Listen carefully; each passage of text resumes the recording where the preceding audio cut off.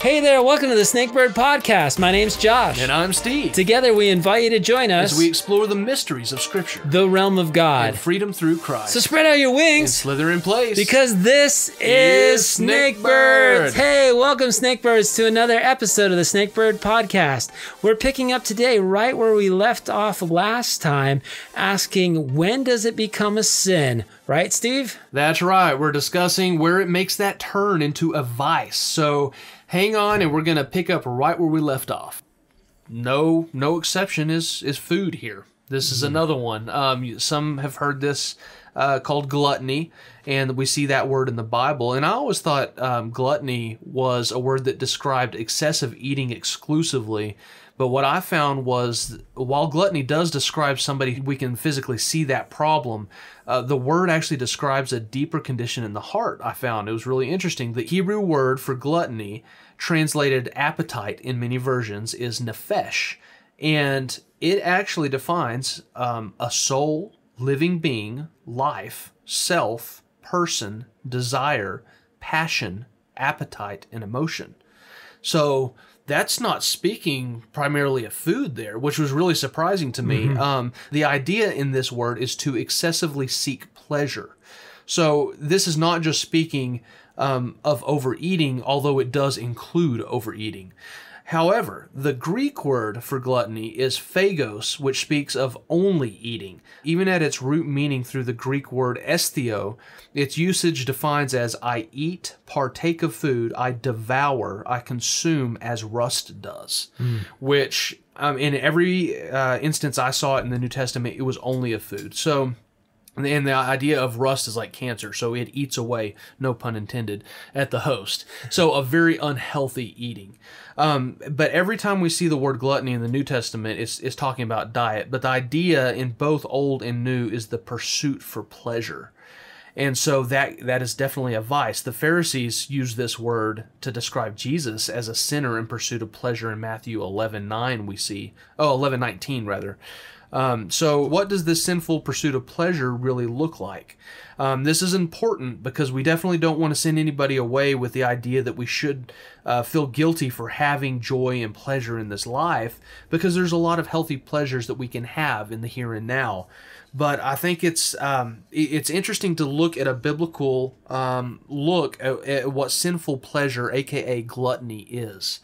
And I spent a little time. I wasn't planning on spending any time on this like I did, but it was such a fascinating study. So Proverbs 6 through 11 says this: Go to the ant, you sluggard, consider its ways and be wise. It has no commander, no overseer or ruler, yet it stores up its provisions in summer and gathers food at harvest. That was my proof text for prepping. But back to the verse 9. How long will you lie there, you sluggard? When will you get up from your sleep? A little slumber, a little folding of the hands to rest, and poverty will come on you like a thief, and scarcity like an armed man. So this verse shows us, or these verses show us, a pretty clear picture of what the heart of a glutton looks like. Someone whose pleasure is found in rest, laziness, being apathetic, and providing for themselves. I think the comparable state of mind today would be someone who spends more time entertaining themselves than being productive and intentional with their time. And I see this rampant in our country today. Many have been born into like a mindset of dependency. And I've been in full-time construction for close to 20 years now, and every year it is so hard to find hardworking applicants for even that type of job. The common denominator in almost every case is this gluttonous priority of pleasure over priority. And I've seen it with high class and low class. Privilege is a word that we hear a lot these days, but privilege is more of a mindset problem than a socioeconomic problem.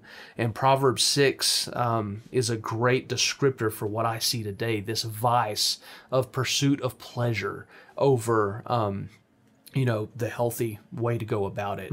So I just found it fascinating because I always just assumed it was just about eating. And in the New Testament, it is.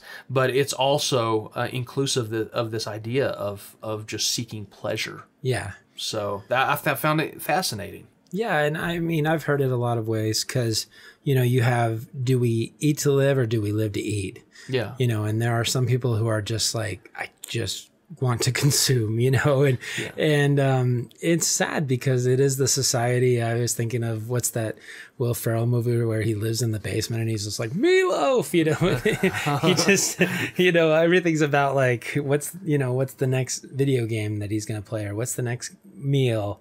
And, I believe that I've heard, and I didn't get a fact check on this, but I believe that I heard the word was even associated with Romans who would, the glutton word would even fill up as much as they could eat and of really good food. I was trying to think of delicacies.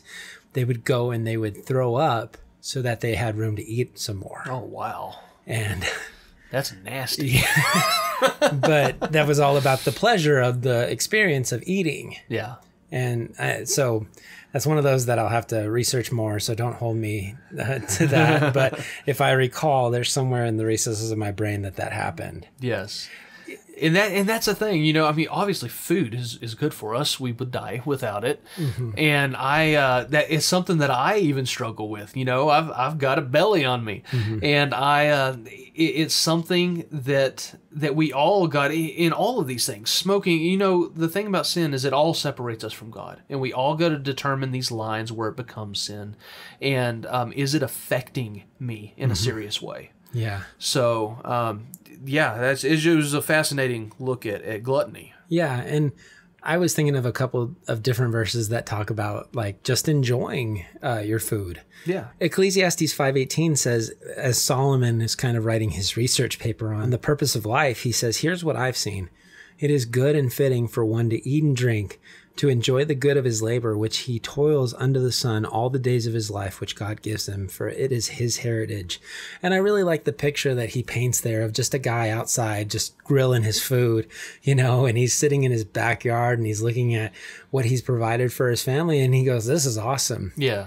Or even Nehemiah, where they had the reading of the law and everybody was so convicted about how they'd sinned and they started crying, and Nehemiah looks at him and he goes, no, today is a day of rejoicing. The joy of our Lord is our strength. And he says, go your way and eat the fat and drink the sweet. And yes. He says, just rejoice in who God is and how he allowed us to find this book of the law that we could correct our lifestyles. Yes. And that was a celebration. Mm-hmm. It was like we don't do this every night. Yes. It was a celebration, and it's okay to I don't know if indulge is the right word or not, but kind of maybe. It's okay to every now and then just celebrate and enjoy some of these things. Yeah. As long as you don't make a habit of it. But you want to be in an excessive way. Yeah.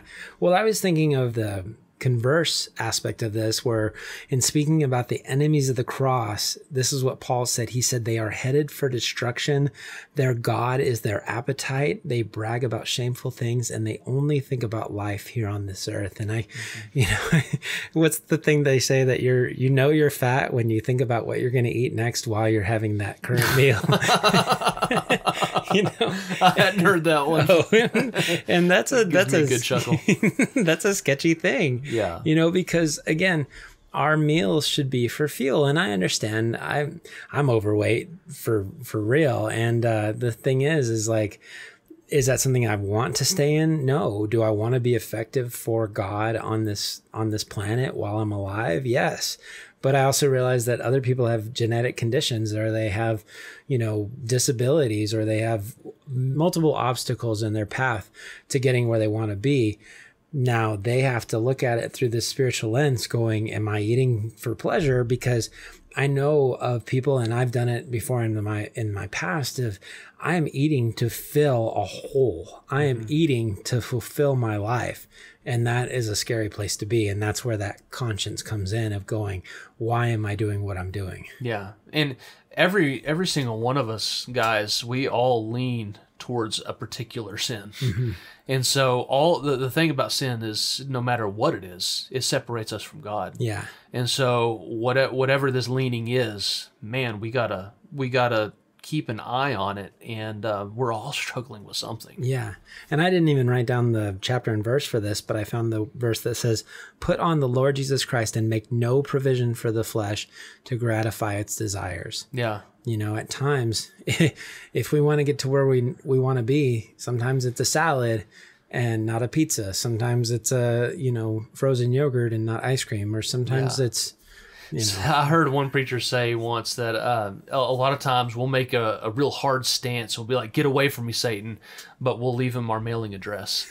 So that, when I think of provisions for the flesh, it's like I'm making this stance, but somewhere in you're making another subtle decision to leave a back door. Oh, yeah. Yeah. So, that's the tricky mind we have.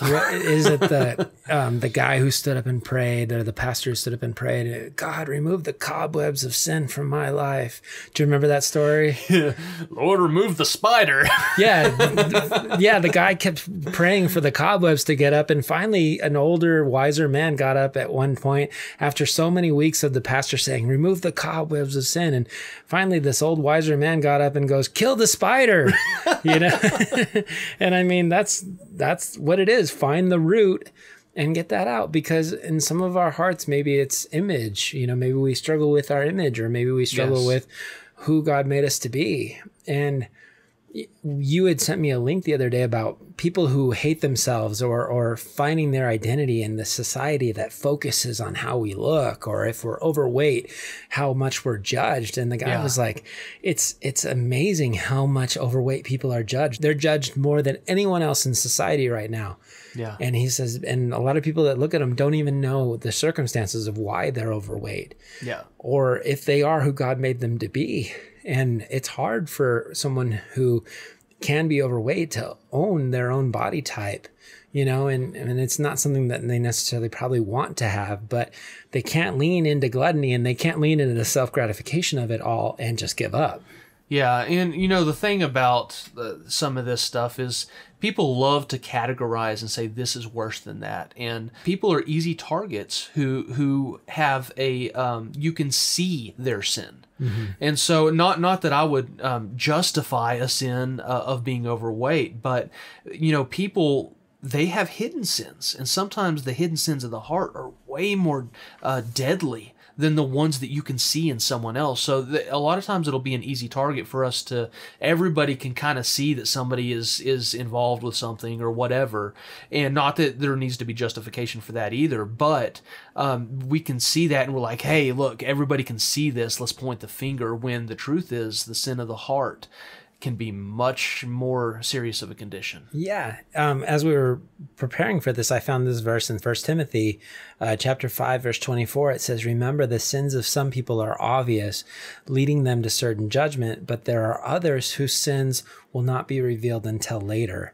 And so we talk about how maybe the sin is like an iceberg, where you see, 10% of it above the surface, and then the 90% is below. Yep. Whereas there might also be the people that are just completely, their sin is obvious. 90% is above and only 10% is below. But no matter what, sin is sin, and it still has to be dealt with. It still has to be repented from. Yes, exactly. I almost prefer to deal with the ones of what you see is what you get. Yeah. Because at least you know what you're dealing with. That's right, yeah. The hidden vindictiveness and all of that stuff is a lot harder to deal with. Yeah. Usually that's pretty dark. Yeah, for real. So, that's all I got on food and gluttony. And I have one more category that's specific that I have. Josh, is there any ones you want to go into right now? Yeah, I have a couple quick ones. Okay. So drugs, drugs are bad. Don't do crack. Yeah. There's never a good instance to do some things. No, yeah.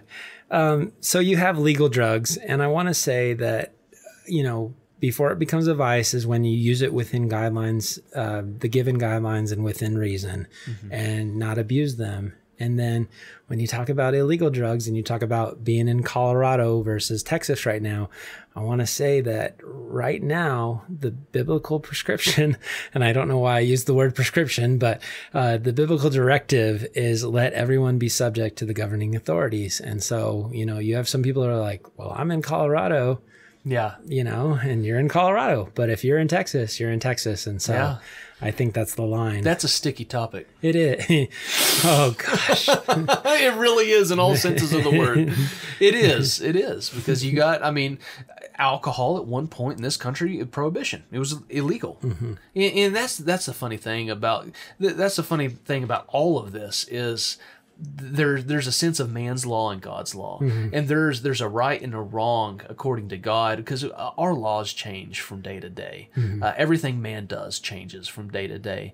But we know when there's right and we know when there's wrong if we're honest with ourselves. And yeah, that's a sticky topic. It is. And what's the purpose of that intake of that specific substance? Yeah. With alcohol, if it's to get drunk to a point where you lose those inhibitions, or you lose why you're sad, or you're doing it to battle depression, then that's really scary. Or if there really is a medicinal, healthy way to use a multitude of different things, then it can be okay. Yeah, because some people are struggling with pain, and a medicinal way is a good idea. Yeah. Depending on, especially something that is natural out of the earth versus these concoctions made in labs. You know, there's a conversation to be had on that. There is a conversation. Not going to be had right now, though. No. We're just going to say that and move on. Yeah. Well, let me touch on another drug that a lot of people talk about, and we've already mentioned it briefly, is coffee. Yeah. And I've always presented that it's the Christian form of alcohol. I partake. Well, I do too. You know, and when I get together with Christian friends, you know where we go? To a coffee shop. Yeah. Yeah. To the mecca of Christian coffee. Or if you're lucky enough to have a Christian version of Starbucks, someplace like Holy Grounds or, you know. Hebrews. Yeah, exactly. Those are better. There's a lot of Caffeine's those. more holy. Yeah. There's some really good coffee shops here where we are, but it's just another thing that we talked about. It becomes a vice or a sin when we can't go without it. We can't live without it. Yeah. And that's a big one. You know, people think caffeine coffee, oh, don't put that on the list, but that's a good point, because there's so many that are very dependent on it, and I've seen a few that become real bears if they don't have it in the mornings. So that's kind of like, is it really that important that you just treated me that way? Yeah, it's scary, right? Don't talk to me until I've had my coffee. Yeah, the people have those cups that go, "You don't talk to me until my." Yeah, exactly. Empty. Yeah, yeah. So, there's always a little truth in every joke, isn't there? Very much so. Yeah. Well, let me mention my next one, and it's money. And you say, well, how is that a vice? Well, it's a vice when it starts to control you, when it starts to grip you like that tool. And I'll quote one of the verses that is often misquoted. It says, "Money is the root of all evil." And a lot of people quote that as if it's scriptural truth, but that's not the way the verse actually reads. The verse is 1 Timothy 6:10, and it says, "For the love of money is the root of all kinds of evil. And some people, craving money, have wandered from the true faith and pierced themselves with many sorrows." And so the vice is when it becomes greed. Yeah. And Hebrews 13:5 says, "Keep your lives free from the love of money and be content with what you have, because God says, 'Never will I leave you, never will I forsake you.'" Going back to Ecclesiastes, Solomon said, "Whoever loves money never has enough. Whoever loves wealth is never satisfied with their income. This too is meaningless." And then Proverbs 23:4-5 says, "Do not wear yourself out trying to get rich. Be wise enough to know when to quit. In the blink of an eye, wealth disappears, for it will sprout wings and fly away like an eagle."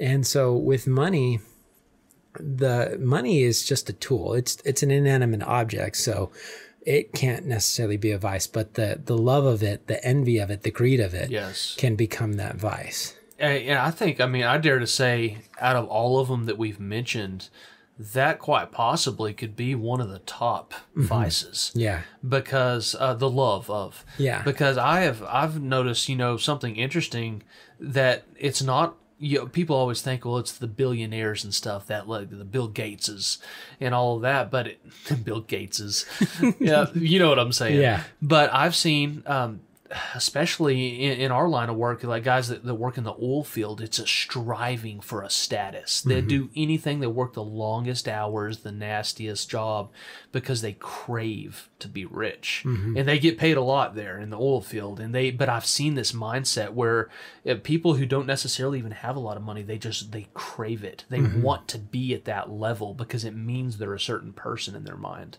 And so, yeah, it's the love, the craving of money. Well, and it's interesting how a lot of these vices become idols. Yeah. Because it becomes that idol of mammon where you serve the almighty dollar. Yeah. And you ebb and flow based on it. There are people who are happy on the days the stock market is doing well, and there are people who are crushed when it has a break, it has a fall. Yeah.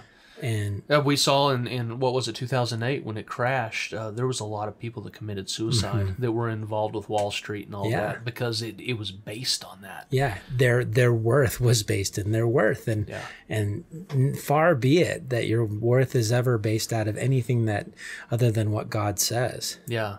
I can't help but to go ahead and mention this, because it reminded me of one Christmas. You know, I was at the height of my my walk with God at that point in my life. I was really close to the Lord, and God blessed us. One family member gave every family member in our family a nice little check. It wasn't crazy, but we were just like, oh, thank you, God. What a blessing, you know. And I remember I hopped on Amazon that night.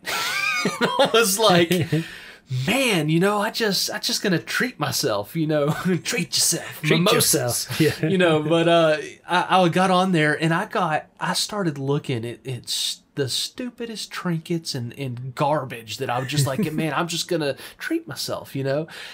I swear, after like 4 days, I was so miserable trying to figure out what I wanted to treat myself with. And I was like, man, I don't even want this money. This is stupid. I was happier without it before we got it. Yeah. And like I said, it wasn't some crazy amount of money, but it was a blessing. And it was a good little illustration God gave me of, this doesn't make you happy. Yeah. Because it never ends. Yes. And it was just, I couldn't help but think of that one time, because I remember I was miserable. I was like, and I wasn't really miserable, but I had the flavor in I was just like, this is dumb. Well, it becomes a pursuit. And when it does, then you lose sight of pursuing God. Yes. And so in that, you can start to serve the dollar. And so I had, as a subcategory of money, I had gambling. And I wanted to just say the Bible doesn't specifically condemn gambling, betting, or even the lottery, but it does caution us against get-rich-quick schemes. And typically that is what gambling can ultimately tempt people into, the promise of quick riches. And I know two different kinds of people. There are those that see gambling as a form of entertainment. I had one guy say to me that it costs about $100 to take him and his wife out to dinner and then go to a movie, which not anymore because you can't go to the movies right now, which I just dated this episode because, hey, who knows? People might be listening to this a year from now and be like, why can't you go to the movies? Back at the movies. But it's not an issue for him. Because what he would do is he would go out and he would say, I'm going to spend $200 gambling as my entertainment. And when it's gone, and I'm just going to enjoy my time. And if I come out and I actually win a little bit, then I'm going to be happy. And if I lose it all, then that was going to be my form of entertainment that evening anyway. Yeah, it was fun. Yeah, and it's not an issue for him. And so then there's the other person who maybe has more of a compulsive and addictive nature, and it's not entertainment for them. It becomes that I have to win or I have to do this. And there are so many recorded episodes of people who have even bet their payroll for their employees, and won at times in order to be able to make their payroll or to make their rent. It gets scary. Yeah, that's where it gets dangerous. Yeah, and I was reading about some people who are like, well, I want to just win the lottery so I can give it to God. And, there's a big caution against that too. Now, if you win the lottery and you want to give some of it to the church, I think that's not necessarily a bad thing, but God doesn't need money that way. And I think if you want an interesting study, do a research on the lottery curse, where a lot of people who win the lottery are actually more miserable, and they go through a lot more turmoil as they face some of the things that they find. So they didn't realize how fake friends were before, and all of that. It opens up a whole new door that they didn't realize even existed. Exactly. It doesn't make you happy. So it becomes sin when the desire to win and greed is overtaking your ability to make rational decisions. That's when it becomes a vice. Oh, that's a good way to put it. Yeah. So that's money. That's money. That's money. Well, the last one I have, and I don't know if this subtitle is accurate or not, but it's kind of something I've seen, and that would be righteous ambitions as a vice. As I've gotten older, I've been more and more surprised to see that even what most would think are righteous aspirations or goals actually become unhealthy vices. I have seen this in ministry, in mission work, raising money for missions, and even outreach for the poor. And there's two ways that I have personally witnessed these type of things become sinful, believe it or not. Number one is pride. And the pride aspect would include a very Pharisee-like condition, which, remember, the Pharisees started off with the right idea, being separated for the glory of God. But as we all know, they drifted to that point where they were separated for the glory of themselves. And that's where it starts to make that ugly turn into a vice, into a strange fire, if you will. Anyway, I've unfortunately seen this where even ministries become competitive. It's about the numbers. The spotlight falls on the most notable righteous acts, or most money donated, or most talented public speaker. And when ministry starts to fall into those type of categories, the ship has been sailing off course for a while. And I have seen, like, you should never be competitive. Paul goes over that in 1 Corinthians, where I'm of Paul, I'm of Apollos, and it becomes a competition, and that is not what ministry is about. When it starts to fall into those categories, it becomes not righteous anymore. And I've seen, Josh and I both come from ministry background families. He was a preacher's kid. I came from a missionary family, and it shouldn't be that way. And I'm reminded of Revelation 2:4-5, where it says, "But I have this against you, that you have left your first love. Therefore remember from where you have fallen. Repent and do the deeds you did at first, or else I am coming to you and will remove your lampstand out of its place, unless you repent." So the root of competitiveness, numbers, the spotlight, all those things, they come from pride. And James 3:16-17 tells us, "For where jealousy and selfish ambition exist, there is disorder in every evil thing. But the wisdom from above is first pure, then peaceable, gentle, reasonable, full of mercy and good fruits, unwavering, without hypocrisy." And if we're walking in the Spirit and clinging to humility, then God will naturally raise us up for His glory. But if we try to raise ourselves up for our glory, eventually God will humble us. And that's one way that striving for the kingdom of God can become a vice. And that's a very dangerous one. I'm sure, Josh, you could probably weigh in on several points there. If you want to. And I've got a second portion of this too. Yeah, I think for me, it's just really heartbreaking when you set out to do something that's for God, and then unbeknownst to the person, it becomes a work of the flesh. Yeah. And you don't even realize that this paradigm shift has happened, but you're just pushing on. And a lot of times when you have your head to the plow, in a sense, you're not necessarily looking up at times going, let me take stock of my own individual life on why am I doing this? Am I still doing it for God, or am I doing it for me? And that is easy to happen, that shift. And it's hard sometimes to pinpoint where it started, because you look back and you're like, when did this happen? Yeah. Because you remember the starting point. It was great. And so it's something you got to keep an eye on. And continue to go back to what your priorities are and what your passion is and why you're doing what you're doing. And if you find that somehow you've strayed off course, then it does take humility, and it does take a strong sense of laying down your pride to go, I messed up. Somewhere I lost the plot. And it's hard to make those type of admissions, but you're never going to be able to wiggle your way back into right without saying, hey, this has to change, and to resurrender to God and let Him get you back on track. Yeah. I've heard, sometimes people say you have to crawl back to right. No, that's not how it works. You have to surrender to God and let Him do the work in you that He did at first. Yeah, and sometimes it's even a public thing where it's like, yes, I screwed up, you know? I think, what was it, our episode on confrontation? We addressed some of that. Yeah. Sometimes it has to be a public thing. And we're men, and we're men and women. We're human, and we screw up, and we don't like admitting it, but it's out there, and we're all sinful. We have a sinful nature. Yes. So that's one way, and another aspect that I saw was a neglect of priorities. We kind of leads into that. We were just talking about priorities, but I believe that any one of us at any point are in danger of falling into pride. The second category, I have seen, it's a deeper condition. The best way I can describe it is with a true story from a friend of mine who gave me permission to share it without his name, but I have a good friend whose father is a Christian he has very strong convictions, and he served the Lord for a very long time, his whole life.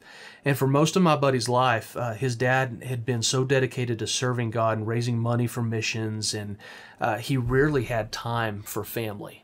He was so focused on ministry, and unfortunately, when interactions were had with family, they were through the lens of falling short of what God expected of them and how they looked to the church and all of those things.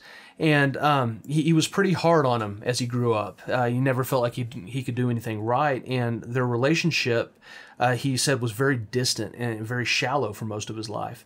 And he told me that one day there was a point much later in life where his dad had sent him a letter with an apology, and his dad told him that he was sorry he had neglected him for so many years and that work had always taken priority over relationship. And he was ecstatic because he said that he finally thought he was going to have this moment of closure. And but shortly after the apology in the letter, his dad said that he had done all those things because he was working for God. And the letter ended with a flavor of justification and exemption. And it was heartbreaking because the justification was unjust. The relationship continued to decay and closure was never had. And the tragic part of the story is the fact that the father was righteous in his actions of neglect to the first priority of someone who has chosen to have a family. Did he really love God? I think probably so. Did he really want to make a difference for the kingdom? I think he did want to do that. But he failed to recognize that we are all working for God, and no amount of money donated or time served places us as more righteous than the next believer. And if that was the case, the road to heaven is a competition. That's what it is, if that's the case. And that's not the case. Jesus' whole struggle with the Pharisees was this very thing. Matthew 23:23, "Woe to you, scribes and Pharisees, you hypocrites! You pay tithes of mint, dill, and cumin, but you have disregarded the weightier matters of the law, justice, mercy, and faithfulness. You should have practiced the latter without neglecting the former. You blind guides, you strain out a gnat and swallow a camel." We all know that verse. But, Paul, he points out in 1 Corinthians chapter 7 that if you're called to a fully devoted and intense desire for ministry, then you're going to be better off single. But because a family man is obligated to dedicate the proper time in raising that family correctly. And when that is neglected, then the things that arise are strife, confusion, resentment. And the most tragic result in so many of those cases is it'll drive them from the very God that is supposed to be represented through the leader of that family. For those that selfish ambition to do something and neglect something that you're called to first. Yeah. So with all that being said, if that's someone out there, if you see that in yourself, that you justify neglecting that type of thing for what you see as a righteous cause, it's a good calling that you have. But if you have a family, then make sure you're tending to the closest flock before reaching for the world, because it makes bigger waves through the next generation than your legacy could ever make. Sometimes the quiet, thoughtful, and spirit-filled moments with your family are more valuable than $1 million donated overseas. Yes. So that's something that it's one story that's just really stuck with me, and a tragic one that I think we just talked about with money, clinging to money. It drives same type of mindset, the drive for that kind of thing. Yeah, God doesn't call super Christians.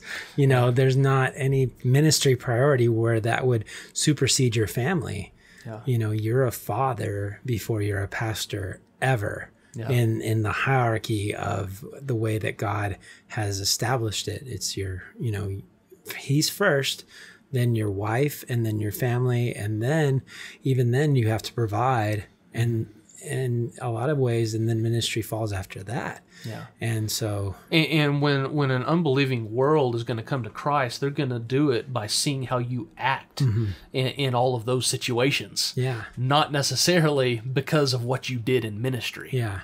So it reminded me of the book of Haggai, which is all about priorities. And they talk about how they're like, we harvest, but nothing happens. We don't gain any movement, any traction forward. It's like we're putting our seeds into our pockets to save them for next season, but our pockets have holes in them. And God said it's because you're not prioritizing the right thing at the right place. And so it just that's really hard to hear, because I bet he was so excited to read that letter and tell that last little bit of justification. Yeah. I'm sorry, but it was worth it. I'm sorry, but. Yeah. Which is, I'm sure there's some wisdom in there, is that anytime you say a but in your apology, you don't really mean it. Yeah, that's true. Yeah. I said I was on my last one. I had one more. It was, it's anger. You're sneaky. Well, I had I don't know. I wrote down a bunch. That makes me angry. I see what you did there. Okay. So angry. Can you be angry and not sin? Can it not become a vice? If you're flipping tables, right? Yeah, you're going the right direction. Because some people really struggle with anger, and I think it's something that we can identify a lot as we look at what are the sins that I typically struggle with. Anger for me might land as one of my top 5 or top 10. Because, all of a sudden you're just like, I'm so mad, Hulk levels of mad. But the Bible in Ephesians 4, 26 and 27 says, in your anger, do not sin. Do not let the sun go down while you are still angry, and do not give the devil a foothold. And that quote is actually coming from Psalm 4:4, which says, be angry, but do not sin, and meditate on the Lord day and night. And so I just found that there's actually a version of righteous anger that we can have, and it's exemplified by Jesus, where he saw the money changers in the temple, and he started flipping tables, and he started to drive them out. And of course he was saying, this is my Father's house. And he made a whip out of cords, and he was upset, and it was right. It was righteous, and of course he wasn't going around, and I've said this a few times, but he wasn't going around kicking over the bird cages. He wasn't going over and whipping the animals. When he would get to them, he'd be like, you're free, and he was very just angry with the system, and righteous anger is roused by evil that profanes God's holiness and perverts his goodness. And what's interesting is that we care more about God's reputation than our own, and that's where we can have righteous anger. And then righteous anger also first sees the logs in our own eyes, and it gets upset and grieved by our own perversion of God's goodness. And it causes us to repent before we ever call somebody out on their own splinter in their eye. Another thing is righteous anger is grieved, not merely infuriated by evil. And Jesus did this as he flipped the tables in the temple, but he was also deeply grieved over the sin that made it necessary. Anger with no tears over evil is often an evidence of lack of love in us. Righteous anger is governed by God's love and therefore slow to be expressed. It's not that explosive, because that's usually how sinful anger is more expressed, is just that ticking time bomb kind of anger. Yeah. So it's slow to be expressed. It allows redemptive acts of love to be pursued at first, if at all possible. And then righteous anger also acts swiftly when necessary. And the way that I would say that is some forms of evil require us to be quick to speak and quick to act. Maybe you see somebody who's participating in sex trafficking or human slavery or adultery, or they're beating somebody up on the street.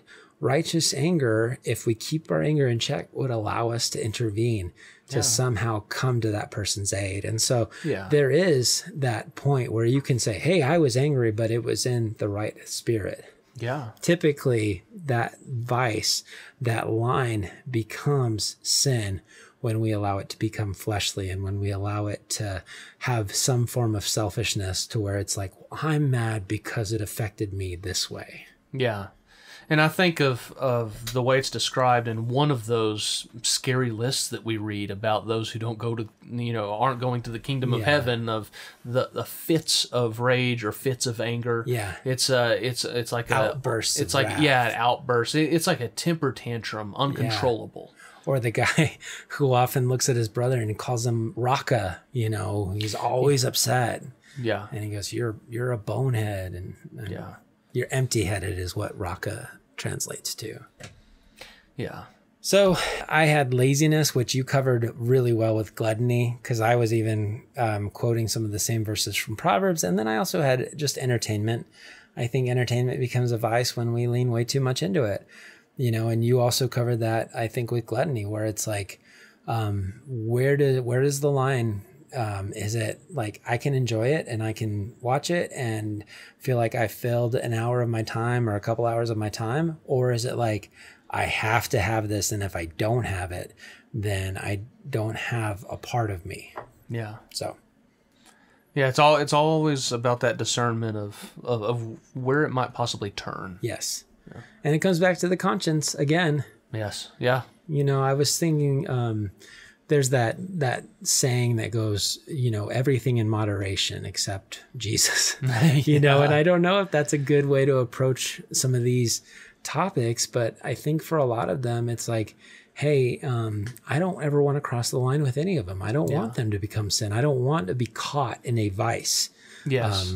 Because it's happened before, and it's a scary place. And the rule is always clear conscience checked against God's word. But there's, like Josh said earlier, there's some things the Bible doesn't directly address. And so we have to be walking in the Spirit to discern that stuff correctly. And that's between you and God, but be honest. And if you need help getting back to right, I know it's scary to admit it sometimes, but do it. Make that step. Ask God, I need help. I can't do this on my own. And find an accountability partner. Yes. Somebody that you can talk to about it, and reach out. You don't have to put that out there on Facebook or Instagram or any social media site. But if you're feeling comfortable enough, please send us a message and we will pray for you, or we will offer you whatever help that we can. Because there are ways to get out of the web of sin. Because, like Stephen said at the very beginning of this, if we get caught in that web and it goes all the way from conception to being fully alive, the end of the result is death. Yeah. And that's a scary thing to think that you've allowed yourself to do that instead of just turning to God and allow Him to do what we can't. Mm-hmm. So don't be afraid to take that step. Yeah. So that is, when does it become sin? And you got to choose. You got to choose for yourself. Because we only know our own hearts. We don't know our brother's heart. And I'm so thankful for that verse in Romans where it's like, let that be between him and God. Yes, absolutely. Yeah. And just want to be cautious of one another. Don't cause your brother to stumble through a liberty that you have. Yeah, that's true. So. In those times, it's okay to keep that secret between you and God. Yes, exactly. And we're thankful that you joined us today. We do want to hear from you. If you want to contact us about anything, our lines of communication are open, either through direct message on Facebook, or you can email us at connect@beasnakebird.com. We want to have you join the conversation. Tell us what you thought. Tell us if we missed any vices, and tell us what we can pray for you in. Yeah, and as we always say, guys, if this has benefited you, share us on Facebook or whatever your social media platform is, and the number one way that it would really help us out is if you could give us a good rating or review on whatever you listen on. And it's not about numbers. It's never about numbers. It's about the gospel. So that would help the Snakebird podcast. A to the men.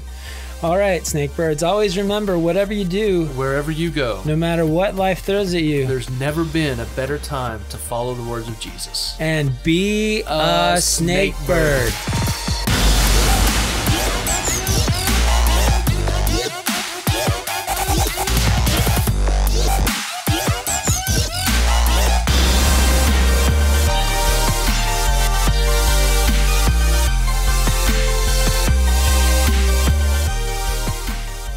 So you can be on the dangers of fire of hell for saying you're dumb.